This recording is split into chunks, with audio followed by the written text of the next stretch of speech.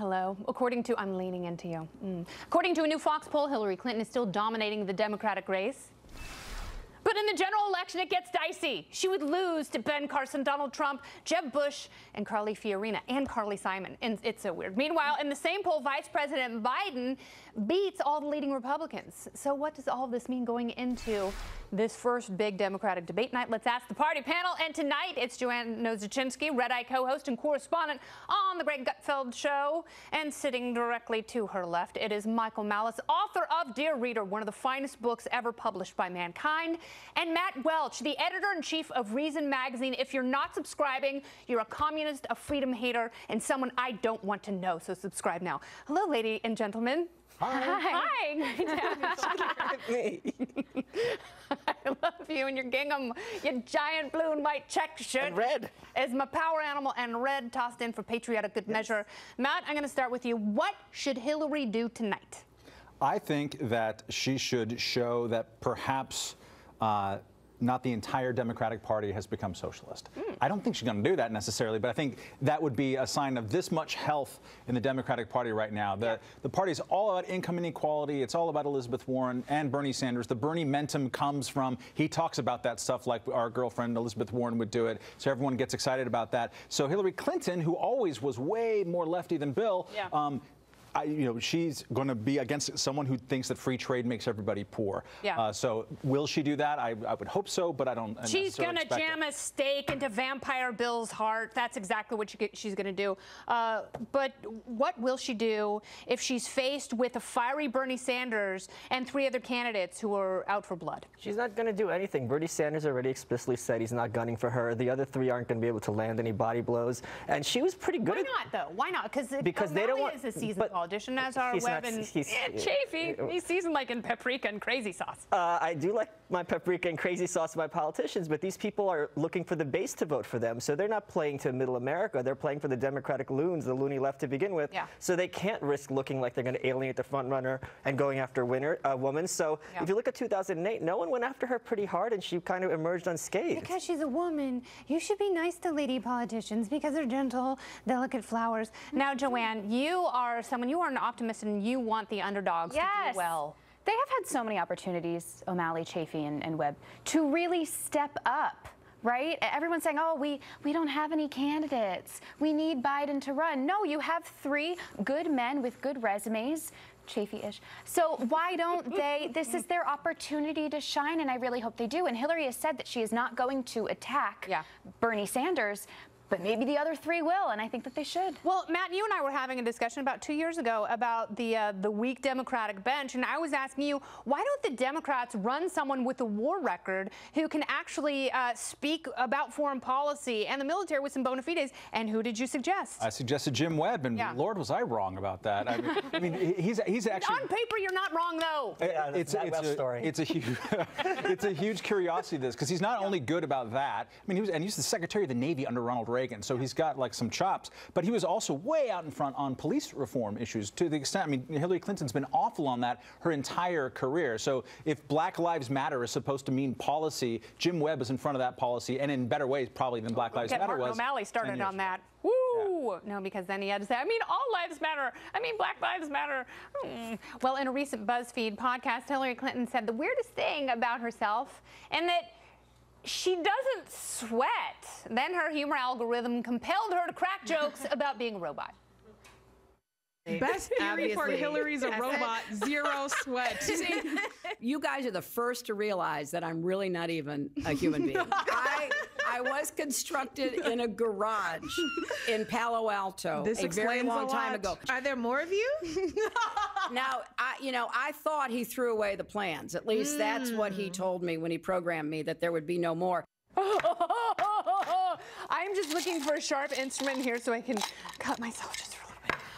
So Hillary doesn't sweat. Does hearing that, does thinking about Hillary Clinton not sweating make you feel yucky? No, it makes me feel nostalgic for Small Wonder, that wonderful sitcom from the 80s with the wacky girl robot who grew up. No, but they're desperately trying to have her have some sense of humor, personality, and I don't think she came off that badly. It certainly wasn't as bad as when Ted Cruz was doing his Simpsons impressions. But, I mean, that joke, it's remarkable, because it's actually funny on, on the printed page. As I was reading the screen, I was like, hey, it's a pretty good joke. Everything's on the printed page with you. Yeah. but it's so incredibly unfunny in her delivery and creepy and it's also one. It's not a spontaneous joke, which is what you know. It was written clearly. And it's also robotist. That's it, exactly. Robots have been working hard for years to gain rights like humans. So for her to just joke about this like it's nothing, no, it's something. And I think that the American people should protest. Yeah, she just set AI back by 20 years. And I'm not talking about the horrible Steven Spielberg movie where he tried to clean up Kubrick's mess. That is no good, even with you, Jude Law, as a gigolo. Would you like to make Hillary Clinton sweat? Oh! On the spot. No. You're under oath. No. You're under oath. But I am glad to know that you must be the anti-Hillary Clinton if she doesn't sweat. Because I sweat more than Whitney Houston in a sauna. But it's God rest her healthy. soul. I want a rest her healthy soul in president. heaven. God rest Drowning her in sweat. soul in heaven. Like. I think that Hillary Clinton, she has her work cut out for. The robot joke fell flat. And tonight we will see. I mean, it's a big night. I agree that she is completely rusty with her debate performance. And Joanne, we saw what Carly Fiorina was able to do in the first Republican debate. And I think that one of these three probably won't do that. But I love your spirit. Thank you. But there is, what's really nice is more opportunity for jokes. Yeah. I'm hoping that she tells a few more tonight. Wouldn't that be fun? Yeah, if it turns into a friar's roast, that would be great.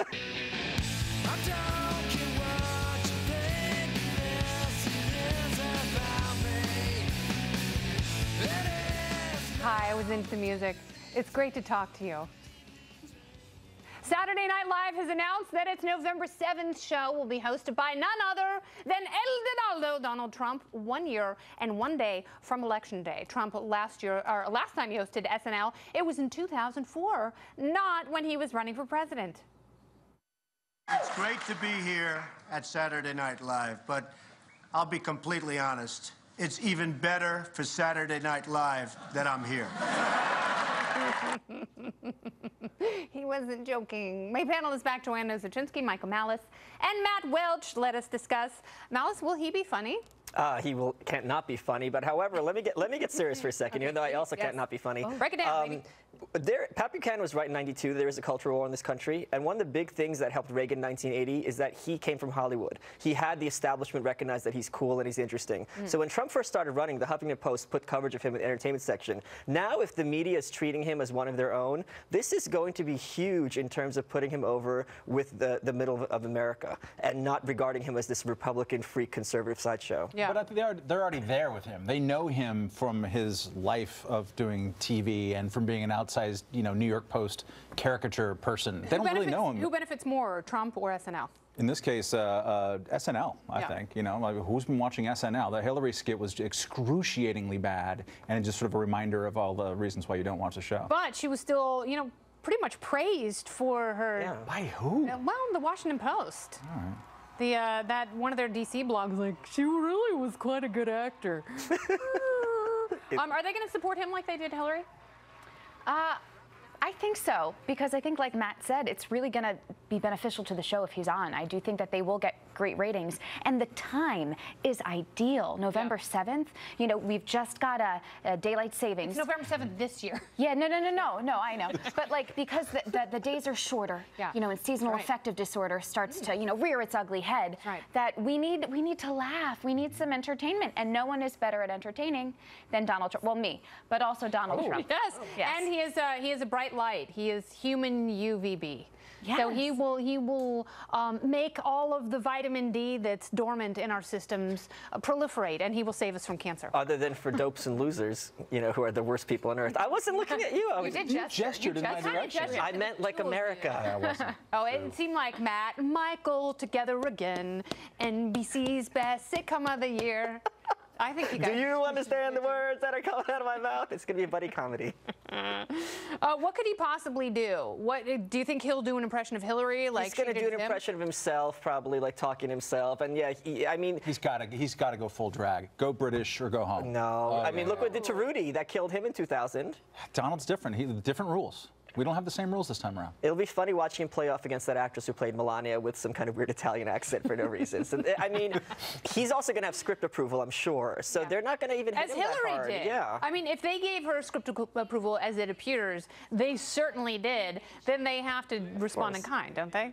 Yeah. Will they try and secretly skewer him? Because NBC, if he'll they participate in the had job. an uncomfortable Exactly. parting of the ways after Lord Apprentice. knows Will they get back at him? I don't like Donald Trump, but one of his better, more appealing characteristics, like he goes into lines where there's anti-Trump protesters. I don't know why that's a hard word to say, and he signs their hats. And they're like, oh, great, you know, he's having fun. You know why? Because people can't help themselves when it comes to celebrity. We have so much more to discuss with the panel. They're going to return to discuss Playboy's announcement. They will no longer show boobies. So if you say, I just read it for the articles, I'm going to have to believe you, Matt. Strategery. Let's employ our own strategery. The panel is back. Joanna Zaczynski, Michael Malice, and Matt Welch. So who's going to make the most gaffes tonight, Joe? Ooh, I think Anderson Cooper. Just because I still have in my head the image of Madonna just smacking him from behind at her concert. So I feel like you know, he might still be feeling that and have a few faux pas. He does have he's got Caribbean blue eyes and a full heart. But what will he do to the other candidates tonight on stage? Who's going to have the most gaffes? Well, Anderson Cooper's going to pull his punches. He said he's not going to pit them against each other. I'm just waiting for Lincoln. Because everyone wants to keep it classy. Yeah, I'm just waiting for Lincoln Chafee to be asked to convert kilometers into miles and having to do the math in his head and completely, you know, be flummoxed. And I say we've had one President Lincoln, and that was plenty. We've had, I mean, Trump is right about the snooze fest because they actually agree, a lot of them, like on illegal immigration, a bunch of stuff like that. There's no daylight between any of them. Yeah. So to hear them not attack each other and all agree about stuff that maybe we agree with and maybe we don't, it's going to be really If you're not going to go after Hillary's record, if you're not going to go after her server, her name, everything, yeah. What good are you? I mean, do you really want to win if that is not fair game? We will discover whether Jim Webb wants to win because he's a guy, the aneurysm is just sort of happening on the side of his head as he's speaking. He's kind of ferocious Scotch-Irish type of. And maybe they're running for VP, frankly. Maybe they want to be the vice presidential ticket, so they want to be nice to her. They're going to have to beat Elizabeth Warren up pretty good because she's already sitting back going, I don't know. It's a Persian. The interest isn't just a place for the internet, rather. It's not just a place for email and funny... for funny memes with cats. It's a giant digital porn dumpster. In fact, there's so much free sex and nudity available online, I'm told, that Playboy magazine can no longer compete, and they are dropping naked pictures from its famous men's magazine. So, Matt Welch, you are a magazine editor. You know these things. Is this a good strategy for Playboy? It's a death knell. It's like it's like when the magazines decide to go fortnightly or like biannually. It's like, okay, you're going to be mailing it in from now. Now I hear that Reason is going to take those pictures and start running. Centerfolds, Ladies of Liberty, if you have any suggestions. And I ran. Of course. Yeah. She's hot. She's sexy. She's dead. Rose Wilder Lane, Isabel Patterson.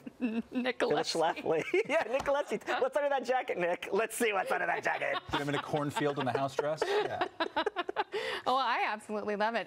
Is it better as a gentleman's mag? Yeah, I think it served its purpose. It's a kind of an anachronism, and they have a great brand to be kind of this kind of lad-lit thing that Maxim kind of fell by the wayside and be kind of an edgier GQ. There's no reason for them not to rebrand, but this isn't from choice. This is clearly out of necessity. Yeah, but they've said that you know they've done the same thing on their website, and they've had a fourfold increase in internet traffic. Are people going to buy a paper version of Playboy without? I don't think so. I really don't, because, you know, first Walden Books and now magazines. Yeah. It's like what's happening to print. It's very sad. And I mean with the Kindles, too. You know, no one needs to go out and buy these things anymore, except maybe for flights, in which case I'm happy there's no nudies in there. No, even Fred Willard has switched to the internet. The Fred Willard? Remember he was arrested for going to a pornographic theater and that's right. making body congress with himself? Body congress. What happened? All right. This week, Tom Brady took a swipe at some powerful brand names just because they happen to bleed high fructose corn syrup. You'll probably go out and drink Coca-Cola and think, oh, yeah, that's no problem. They can sell that, you know, to kids. That's poison for kids. All right, the thing that worries me here is not that he's opposed to giving his own children Coca-Cola. He's the kind of person who says there ought to be a law, and he's going to lobby to get rid of Coca-Cola. Him and Michael Bloomberg, right? That's the idea. Those poor people are making choices that we don't like. So yeah, Coke's bad, but let them sell it. You agree Coke is poison? I've always been on Team Pepsi ever since I was a little kid. I mean, I'll go back to New Jersey. Come on, don't go start with this. No. Team Pepsi. You want to start this? I'll finish it. Coke is black, it bubbles, it rots your teeth, and Pepsi's the choice of a new generation. Joe, no. Oh wow. So next year, You don't like someone like Tom Brady demonizing. No, I don't think that anything should ever be labeled bad, evil, poison, because that's how kids get these complexes around food, and that's how eating disorders start. And I think it's very dangerous to do so. You need to teach your children moderation, and that these things are a treat and not something to be had every day. I always teach my children moderation at weigh-in. When You weigh them. When you go full Romanian. Yeah. Okay, you know what? You, because I'm Lincoln Chafee, you are 14 grams heavier than you were yesterday. Maybe a little less cola. Thank you guys so much. Pat, Michael, Joe. This was one for the ages, and they're going to play this at my funeral.